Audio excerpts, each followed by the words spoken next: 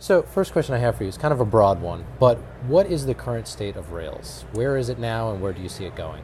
Well, Rails over the past year has just been in a lot of development with the new version, Rails 3.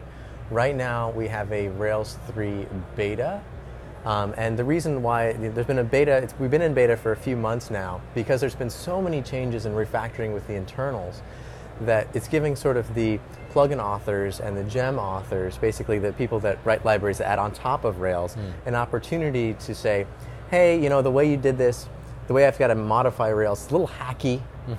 Is there a better way that we could, change it? And so they're sort of open to change. But right now, we're about to see a release candidate, hopefully, over the next few weeks.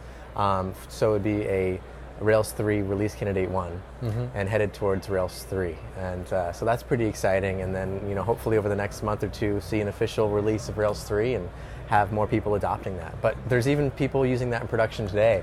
So there's really no reason to not jump in if you like staying on the cutting edge of web framework technology. So I'd be remiss if I didn't ask you this, but is the old Rails isn't ready for the enterprise argument, is that viable at all? Oh, not at all. Not at all. There's lots of big companies right now taking advantage of what Rails gives you, giving you the speed to develop applications quickly, but yet all of the tools to, effectively use design patterns and some of the most cutting-edge testing tools, which you would already see, and you need to see in some of the enterprise applications.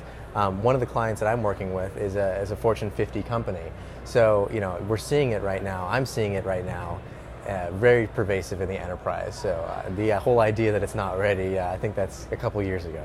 Right, and do you think that that's going to get dispelled eventually? People will stop, like me, asking you that question? Well, no, I think it's true of any new technology. Sure. I think people will constantly be asking that until it becomes pervasive. Like no one's going to ask that about Java anymore because Right. And so that's always going to be the question for any new technology because Right. people are afraid of picking up, what's the new and greatest thing. Sure. And and maybe that's kind of good as well because that's people are still asking that. That says to me that my technology of choice is still growing, and it's growing so fast and staying on the cutting edge that people still wonder, Right. maybe it still does have that edge even after a few years. Sure. I don't know. I like it, though. So now the Rails community is really vibrant and really active. Why do you think that is? What is it about that community that has allowed it to take hold the way that it has? Couple answers for that. First of all, Ruby. Ruby as a programming language, you can point to Ruby and say, it's a beautiful programming language which was designed to create and programmer happiness. What kind of language that was actually a purpose? One of the reasons is to promote programmer happiness, and I think you see that in the language that allows you to be expressive, and that's another one going into another reason because it allows you to do advanced things like metaprogramming and take advantage of really advanced design patterns that make it so pervasive, and then allow people to create things like domain-specific languages that can take an application and create a language specifically for that technology, and we're seeing lots of stuff like that out of the Ruby community. And we also have a lot of people that bring out open source. I think GitHub has helped that even further. If you look at GitHub, there are so many Ruby projects, and it's really easy in the Ruby community to find somebody who's created, say, a driver for that new web service you want to use. You see people releasing tons of open source technology, and that's one of the reasons why people, come to the Ruby community, because they see what, how often people are innovating using, creating new libraries, creating new gems and new libraries. You can find it all because someone's probably created it, put it on GitHub, and you can use it in your project. You use that open source to, save your client money and get your project ahead. So the last question I have for you, it's kind of an odd one too. Sure. Now your company, you do both development and multimedia production, right? So which one came first?